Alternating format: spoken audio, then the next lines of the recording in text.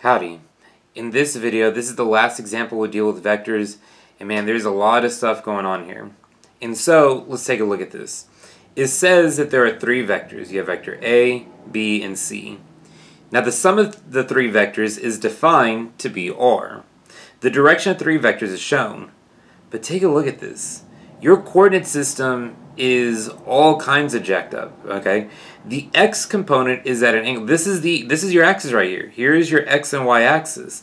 And what they denoted was the positive x-axis is at an angle and pointed downwards, and the positive y-axis is going to be at this angle right here, okay? So be very careful. B, which looks like it's going straight up and down, this is the one that's at an angle to my axis. So be careful.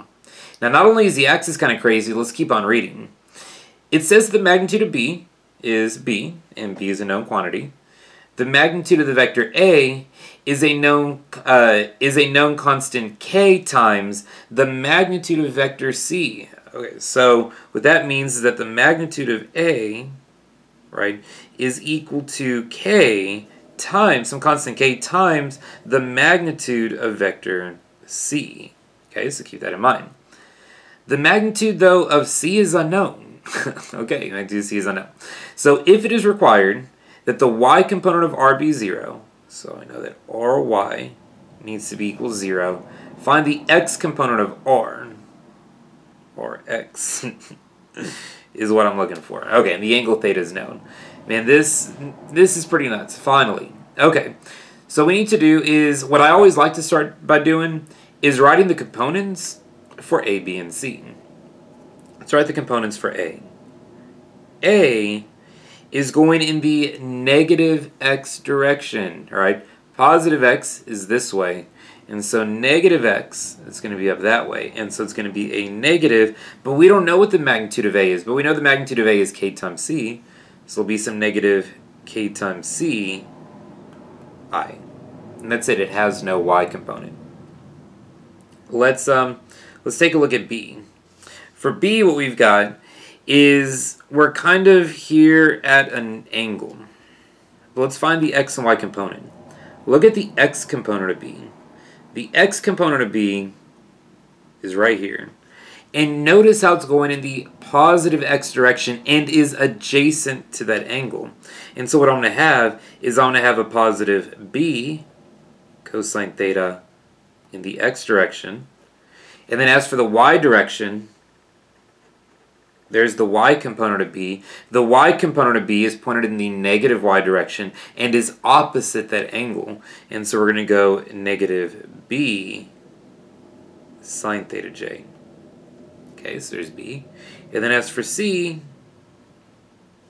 C is solely going in the y direction. And so it's some C, j, right? Because you had nothing in the x, solely going in the y, and it's in the positive y. Now they told me that the y component of my resultant is equal to 0. So let's figure out what Ry is. Ry is going to be what I get when I add up all the y components together. And when I add all the y components together, I get negative b sine theta, so it's here. Notice how this has no y component, plus c, right, plus c, and that's equal to 0. And this is massive. This is massive because we need to make sure that you need to make sure that your final answer is in terms that are given. The magnitude of C is unknown. But you know what is? B.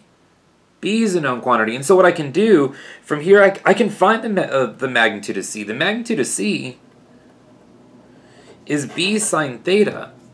So now what I can do is I can express my answer in terms that are known. Okay, and so if I want to find Rx, the x component of my resultant, that's actually what the question is asking for.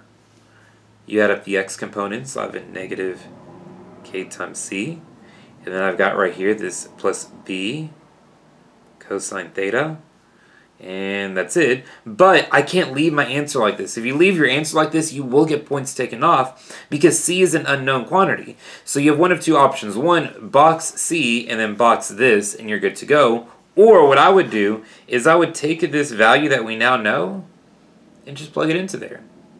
So your final answer the x component of my resultant is going to be some negative k times b sine theta plus b cosine theta. And all of these values are known constants. That's how you're going to deal with vectors on this first exam.